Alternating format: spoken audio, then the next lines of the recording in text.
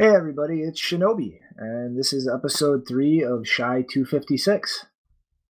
And so today, I'm still kind of debating where to land here with this show thematically, as far as the content that I cover and how I handle it. So I've decided, at least for the next couple episodes, I'm going to kind of concentrate on second layers and just kind of go over some thoughts and just high level views and ideas about that.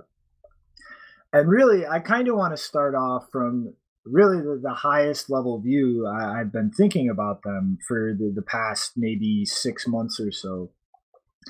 And just really thinking as long term in the future as I can. One of the things I'm starting to realize is we not only have a pretty decent arsenal of second layers right now in the Lightning Network, the improvements to that in channel factories, state chains, the side chains like Liquid, and the fact that all of these other layers can be built on that as well. And there's just a lot of stuff here, as well as custodial centralized things that's just going to be a mess of different ways to interact in different protocols. And really, I'm kind of very roughly, I've started thinking about these in three main ways. And that's kind of the centralized layer, something like Coinbase or Bitcoin PayPal, a federated layer like Liquid, some environment that's kind of custodial but not some unilateral party in control, and then protocols like Lightning Network, which are pretty much like a multi-party static output protocol. So just a way for multiple people to manage or alter control of a UTXO without destroying it and making a new one. And all of these things are going to have different use cases that really draw users. A lot of people are going to want the simplicity of the custodial things. A lot of people are going to make the trade-off between the two for a federated environment. And a lot of people are going to want to use these multi-party static output protocols to have as much decentralization and control of their money as possible. But that has a lot of consequences economically when you really start to think about fungibility. Like if we have these pools of money start to develop and segregate themselves in different environments with friction in between them interacting, that's a big problem. And there's really nothing in principle that prevents those from being highly interactive. Liquid and the main chain, you can atomically swap, you can link scripts on those two different systems. And so really what I think needs to happen in kind of the medium to long term is really a meta protocol for all second layers to allow them to negotiate and atomically link things between these different layers.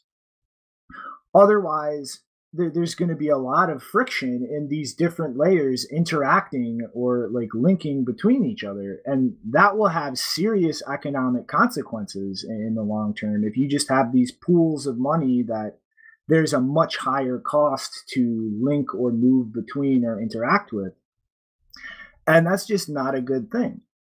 And I'm not saying this is something that needs to get done right now overnight. A lot of the second layer protocols that there are designs for still need improvements on the main chain. They still need new scripting functionalities, but it's something that should be thought about. And I think that given where the Lightning Network is at and its status as the first real multi-party static output protocol, I think that should really be the starting point on where to think about this. Because this is going to be the first protocol that requires interaction between users to actually negotiate a payment. And itself, it has these liquidity constraints within it that, it's in practical use is not really going to be a massive issue within the Lightning Network itself, but strictly technically speaking is fungibility issues within the Lightning Network itself.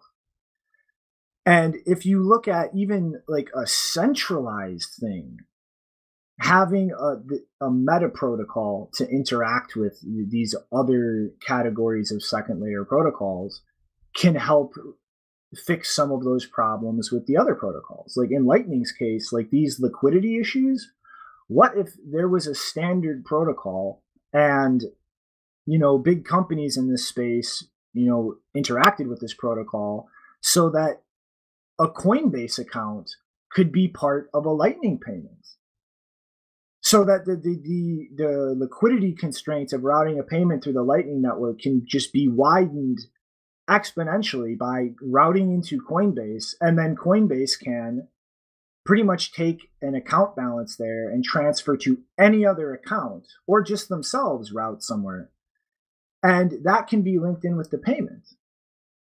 So like that extends the liquidity, and now to get a payment to you, instead of having to find a direct route through the Lightning Network to get to you, I just have to find a route to a centralized place that somebody who has a route to you will accept money through. And that can be atomic.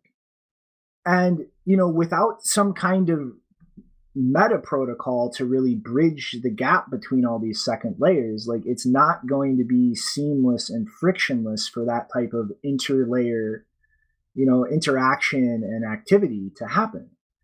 And that's really the level long term of interactivity we need between second layers to not start running into these consequences for fungibility and the economic consequences it creates when you have separate pools of money that is, or it is extremely costly and difficult for any kind of interaction to occur between.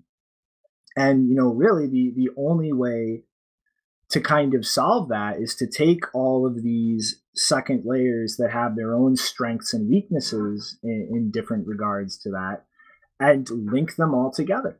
Like allow one layer's weakness to be reinforced through another layer's strength.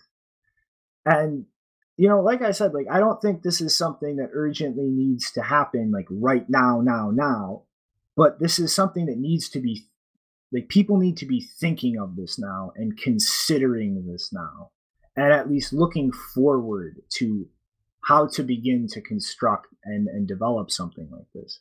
Because if these second layer protocols really start proliferating and taking hold before even some rough idea on how to have some meta protocol like this, organized, like that's going to entrench itself, and it's going to be harder and harder to integrate something like this into that mess, and it'll inevitably start having real economic consequences, real consequences to fungibility, because of how a technical thing is approached. And I think that that's something that it needs to be considered and really taken into account as new layers are brought online and become practical. Like ideally, hopefully one day it might even get to a point where people who develop a new second layer protocol just take into consideration from the start of designing it fitting into an existing meta protocol for second layers. And this is really something that I haven't seen anybody talk about, anybody really think about or propose ideas for, even though, like, the interactivity between different layers and chains is something that is so widely talked about as a powerful capability of these platforms that enables new things. I see, like, everybody is constantly talking about that and thinking, what will this enable and like how will this change things? But this kind of nitty gritty, very important foundational detail is not something I've ever seen talked about anywhere. And so I just kind of wanted to like throw that out there and just try to start a conversation around that. Make that a topic or a concept that people are thinking about and discussing, because I think it's really important. Like that, I don't think people have really started looking beyond the developers building this stuff at the long term future of second layers on top of Bitcoin, and just the realities of how that will unfold, like how different design decisions will have economic consequences to them. And I think people beyond the developers building it need to start thinking about this. Like, this needs to become a wider point of consideration and conversation, and just something people think about, because that's how you get more ideas and solutions to an idea. You get it out there and you actually create more exposure to it. And so, that really kind of just wraps up all I wanted to say about this today. But, like I said, for the next couple episodes of doing this, I'm kind of just going to try to pick different topics or areas of things I see as far as second layers in the real long term that I don't see people really thinking about in detail, or considering the consequences or implications for other things. And I want to just put these out there, and then I guess when I'm done with that, I will figure out some other topical thing to do with the show. But in the meantime, I hope this gave you guys a lot to think about, and I'll see you next time.